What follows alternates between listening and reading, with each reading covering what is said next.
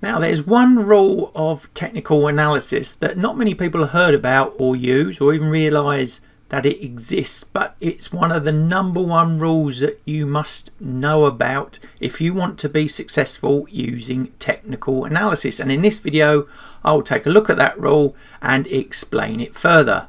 Hello, I'm Stephen Ho, trader and founder of The Stop Hunter.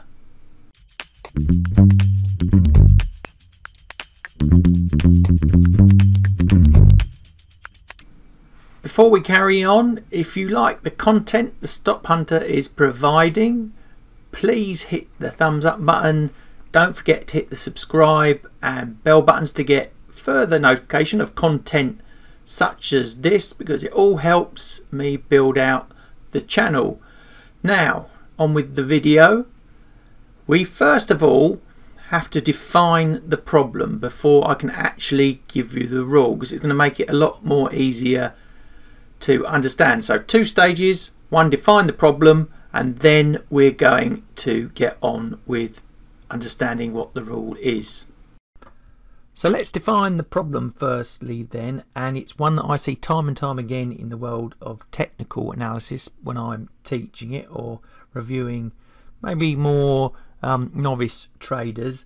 When they get the charts in their hands, what they try and do is add on so many indicators, searching for that holy grail strategy in the charts, that they actually end up creating a complete mess, and in the process it damages the psychology of your trading. You talk yourself in or out of the trades because you don't actually know what indicators you're following, and basically in the short and the longer term you're just going to lose money and get nowhere.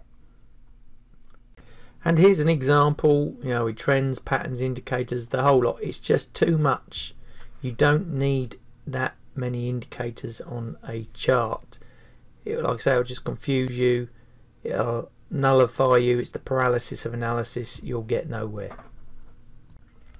Now, firstly, I always start with a reminder to myself, which is keep it simple, Stephen. And what I've seen is the best technical analysis strategies are often built off the most simplest ideas.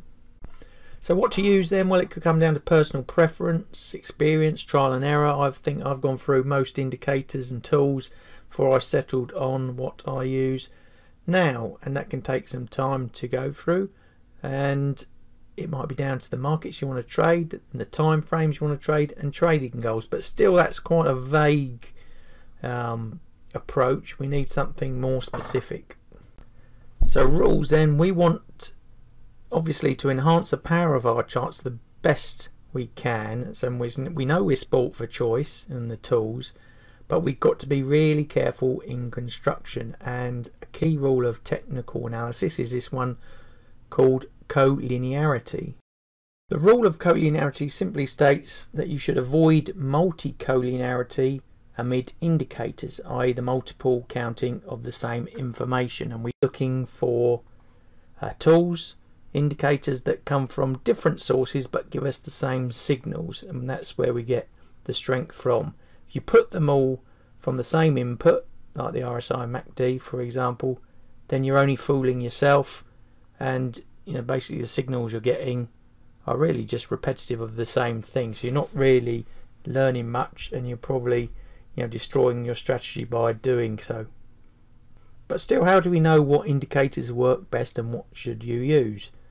So using that rule of collinearity, we are looking for a lot of independent supporting evidence from within our charts to help confirm our opinion, and more that these align, then the more confident we can be in our original trading signal. And it's about putting the odds of winning, the probability on your side, and I've constructed a table that you can use as a guideline of support to putting indicators together.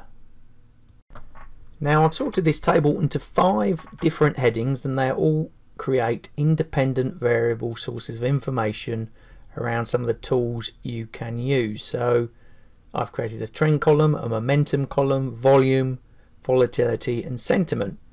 And if you want to put combinations together, pick maybe say one from the trend column, one from the volume, one from the sentiment and make that your strategy. But don't pick 2 from the trend and just leave it at that, because that would be breaking the rule of collinearity. So use this table as your guide. Like I said, there's no fixed rule on how, whether you can take 1 from each of them, 5, and put them into a strategy, or just 2 of them. It's up to you. You have to test it and see whether that works. But it breaks out the indicators you could use into different buckets to avoid you co-counting the same sort of information. There you go, the rule of collinearity, crucial for success in technical analysis. Please use it and follow that rule. You'll find your trading results, your strategies, your ideas are more successful. Now, if you want to learn more about technical analysis and you want to dig in deeper, in the description below I've got a link to a lot of online e-learning courses I produce around this subject. Let me know your thoughts in the comments below about any rules that you like to use, you find crucial in using technical analysis. So if you like today's video, please give us a thumbs up. Don't forget to hit the subscribe and bell buttons to receive further notification of content that I'm going to produce just like this. So all that's left for me to say is thanks for watching, good luck with the trading, and I'll see you in the next video.